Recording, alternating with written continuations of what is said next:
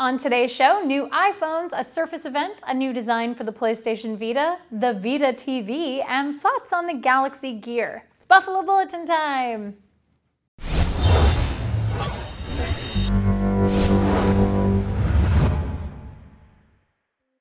Hello Internet and welcome to the Buffalo Bulletin, where we recap 5 major stories from our site technobuffalo.com a couple of times a week.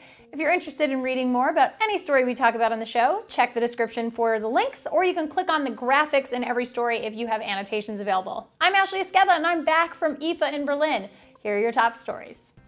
Apple held their annual iPhone event today and announced 2 phones we kind of already knew a whole lot about: the iPhone 5C and the iPhone 5S. The 5C will come in 5 colorful variants and will replace the iPhone 5, while the 5S has a new A7 chip, Touch ID, and an improved camera. You'll be able to pick up either device starting September 20th, and we have all the details on our site. Microsoft mailed out invitations to a new event where they're expected to unveil new Surfaces on the 23rd of September. No word yet on device sizes that we might be seeing, since we've heard rumors of maybe a smaller Surface, but it's likely we'll see at least one of these devices running Windows 8.1. Well, if anything, I'm just hoping they've realized how ridiculous the Surface RT is and go forward with just full Windows products from here on out. Sony dominated gaming news yesterday with their first announcement introducing us to an updated PlayStation Vita.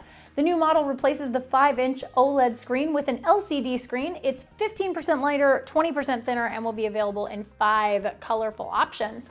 The new Vita launches on October 10th in Japan and will cost just shy of 19,000 yen. Unfortunately, there aren't any official plans at this point to launch anywhere else in the world, so that's a bummer. Sony also announced a bit of a surprise product via the PlayStation Vita TV. It's a little console that plugs into your TV's HDMI port and allows you to play Vita and available PSP and PS1 games. That's about 1,300 games at launch, which is pretty solid, and you'll also be able to stream via services like Hulu. The launch date is November 14th in Japan and will cost about $95 US.